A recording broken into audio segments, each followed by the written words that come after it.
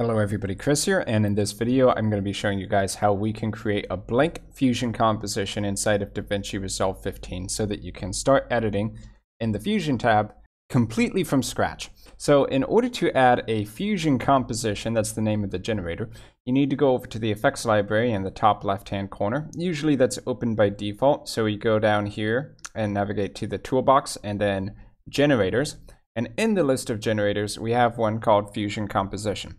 So you can drag this onto any video track. If you already have clips in your timeline, you're probably going to be putting that on track 2 or above. And when we click on it, there's no color generation or anything.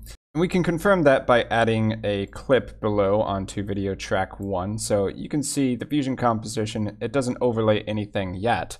But if we go over to the Fusion tab at the bottom, then we'll see that we're left with just a media out. So we need to define what is going to be going into that media out. And of course, there are many different effects you can achieve in the Fusion tab. Just to show a really quick example, we can add in a 3D text clicking over here. And if I right click and do view on the left view, we should be able to see some text come up when I add it to the styled text in the inspector. So we'll just put test here. And then we can add a 3D renderer so that we can actually output this to media out.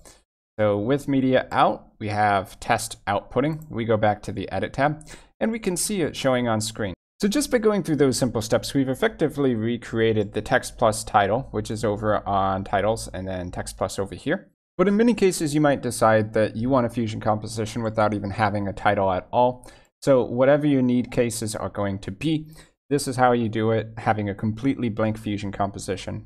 So if you were wondering on where to find that blank Fusion composition for editing in DaVinci Resolve, I hope this video helped you out. I've been Chris, thanks for watching, and I'll see you guys in my future video content.